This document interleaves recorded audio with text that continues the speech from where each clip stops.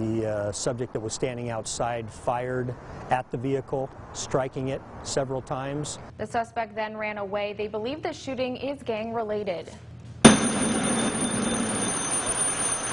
A massive house fire in southeast Fresno today sent flames and smoke into the air visible for miles. It happened around 2 this afternoon near Barton and Bend Avenues. When crews arrived, a home was filled with fire and it was spreading to another home. Fresno Fire called for backup and at least 30 firefighters worked to put it out. The people who lived there made it out okay, but at least 6 pets, including cats and dogs, died.